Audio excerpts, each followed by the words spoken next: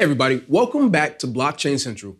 With the second episode, we continue our series devoted to the biggest tech companies and how they're currently exploring blockchain solutions. Today, we'll be looking at IBM. Enjoy. Every month, we publish 3 videos, 2 in-depth explorations into the fascinating world of blockchains, and 1 video where we summarize the most important events of the previous month. If you want to stay up to date with our content, be sure to click that subscribe button and hit that little bell to always get notified when we drop a new video. Also, be sure to check out our Medium blog at medium.com/@blockessence. See the link in the description box for details. You can also follow me on Instagram at TheBlueMantic to catch up with my other projects. Now, let's talk IBM. IBM stands for International Business Machines Corporation and is an information technology company headquartered in the United States. It was founded in 1911 as CTR, Computing Tabulating Recording Company, and renamed to IBM 13 years later. IBM is a manufacturer and distributor of computing hardware and software, as well as a provider of consulting and hosting services for corporate clients. As of Q3 2019, IBM still holds the record for the highest number of US patents made by one company, a record that they've been holding for 26 years straight. Some of the meaningful inventions made in the company's century-long history include the magnetic stripe card, the hard drive, and the ATM. IBM also participated as a forerunner in developing new cutting-edge technologies that we now use every day. For example, in 1953, they introduced a heart-lung machine which allowed for the first successful open heart surgery. 3 years later, the company demonstrated a self-learning application which is considered the first successful implementation of machine learning. If that's not enough for you, it was IBM that invented a speech recognition machine as early as 1961. The history of this tech giant is in fact full of ups and downs. Most notably, in 1993, IBM registered an $8 billion loss, which at the time was the highest loss recorded by an American company. What saved the company was appointing Louis V. Gressner Jr. as the company's new CEO. Mr. Gressner turned the company around so quickly that only a few years later, it started acquiring other corporations and launching new projects. Mr. Gressner started the process that saw IBM move from a wide range of services, including B2C and B2B solutions, to a focused portfolio of B2B services. This was, in fact, a necessity for the company. In order to stay afloat, IBM decided to transform their portfolio in line with the momentum of the IT industry. It moved to services and software for corporate and enterprise customers and stopped investing in technologies and products such as components or hardware for individual consumers. Nowadays, the big focus of IBM is enabling clients to develop their businesses through technology. This means that the emphasis is placed on servers, databases, big data, machine learning, and, of course, blockchain. When discussing such technologies, it is worth mentioning Watson, an artificial intelligence platform combining cognitive solutions and machine learning. Watson's main goal is to extract insights from vast volumes of data and become a computer capable of answering questions asked in natural language. There are opinions out there that IBM overpromised on capabilities of Watson, but others claim that Watson is being released, as most IBM products are, in phases. One thing is for sure, the much hyped functionality of Watson being able to give medical advice is still at least a few years away. Today, under a new CEO, Ginni Rometty, IBM continues to focus on enterprise solutions. Rometty has been leading IBM since 2012 and is the first female CEO in the tech giant's history. It is under her leadership that the company truly started to grow in 2017 after a few years of lackluster earnings. Currently, the primary mission of IBM is to provide services that facilitate enterprise operations with a strong focus on data. According to Ginni Rometty, as much as 80% of information is unsearchable today. Allowing users to access and take advantage of hidden or obscure data is a certain way to increase their competitive advantage. And that is exactly what IBM wants to enable. Rometty now pushes the company into merging B2B solutions with cloud computing, artificial intelligence, and blockchain. So, how does IBM participate in the blockchain ecosystem?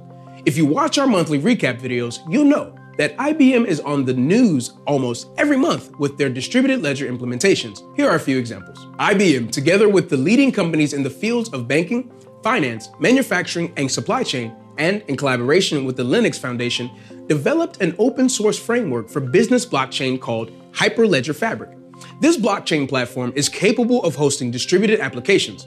The coding is standardized, meaning programs might be written in various programming languages. Another important quality is being designed to work on permission networks, where members are not anonymous to each other. This allows it to be used in business applications as it provides high level of data security. Another exceptional feature of Fabric is the possibility to establish separate channels that can host particular ledgers. This solution can be very handy in business environments where peers do not necessarily want to share all the data with everyone on the network. Hyperledger Fabric serves as the base for IBM Blockchain platform that is described by IBM as a blockchain as a service, quite similar to software as a service, SaaS model.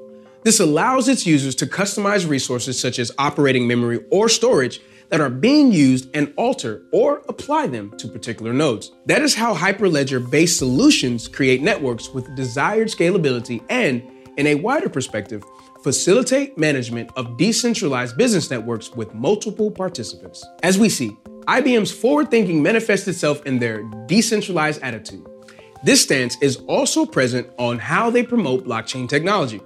Users can find many tutorials on establishing DLT systems based on IBM's blockchain platform. In the developer section of the website, individual users can dig in and increase their knowledge on DLT, thanks to free articles, tutorials, and videos. When talking about education, it's worth mentioning Insights Forum, a platform that encourages visitors to take part in developing open source blockchain solutions and contribute to IBM's research. What is more, some activities come with monetary incentives. One needs only to sign up, pay a $15 registration fee, and start collaborating with other professionals. Companies and businesses can also collaborate with IBM experts through the initiative called IBM Garage. Together with the tech giant specialist, startups can develop blockchain solutions on a proof of concept basis. One of the enterprises that decided to go through the IBM Garage workshop was Singapore-based company called FreshTurf. They aimed to adopt the blockchain for tracking online shopping delivery. Its founders wanted to improve the B2C shipping process that might be complicated, as it usually takes place during working hours when the customers are not at home. Every failed attempt at delivering the package cost at least $3, depending on its size and destination. To overcome this problem, the Singapore administration implemented a system of shared lockers. FreshTurf wanted to maximize its usage through blockchain. Together with IBM Garage specialists, the company got to know the technology, created a strategy, and finally developed a distributed ledger prototype based on IBM Blockchain platform and nested an IBM Cloud. It enabled transactions between locker administrators, consumers, sellers, and shippers. The privacy of all users was secured by using both private and permission channels. Another real-life example of using the blockchain technology in collaboration with IBM Garage initiative is the case of New York Times. In a venture announced a few months ago, the publisher, using the Hyperledger Fabric, aims to design the solution that would eliminate fake news. The data stored on public and permission ledgers contains information on when and where photographs and videos were taken. Anytime the footage is published, this information is provided. Now, the project is in its initial phase of proof of concept. If successful, the solution can have significant impact on the reliability of online information. IBM also invests strongly into blockchain development and its usage in various business environments. The company underscores that in some of them, collaboration is more important than competition. It seems that the tech giant was able to put the message across within their food trust solution, one of the most relevant blockchain initiatives. It managed to connect Albertsons, Carrefour, Nestle, Tyson Foods, Unilever, and Walmart, just to name a few. All these companies agreed to share their information through the network under specific conditions regarding data privacy. As these are competing enterprises, they joined Food Trust Blockchain only on the condition that they fully control access to their stored data. By using distributed ledger technology, Food Trust grants entry to the supply chain information within seconds for everybody involved, be it a food producer, a reseller, or a consumer. It brings transparency and increases food safety by providing information about the food's origin and present location together with other available data. And finally, IBM seems not to forget about small and medium enterprises. Their project, Trade Finance, is developed for such companies. The idea behind it is to shift the crediting possibilities, which nowadays mostly rely on one major financing entity. With the blockchain, the stakeholders aim to reduce paper-based procedures and formalities that increase trading costs. The solution is being developed through We.Trade platform, which is a joint venture created in collaboration with several European major banks, such as CaixaBank, Santander, UniCredit, Deutsche Bank, or HSBC.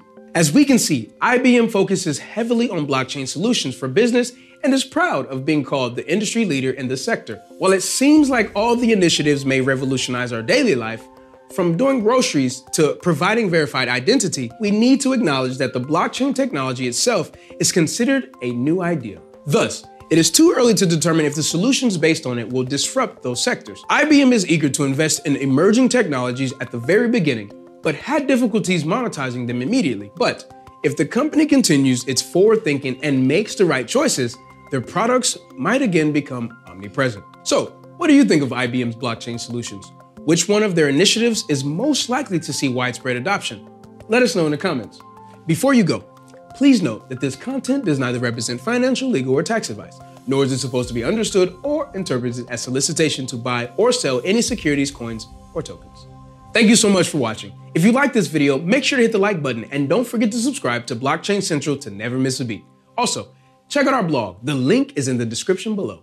You can also follow me on Instagram at TheBlueMantic to catch up with my other projects. See you in the next one.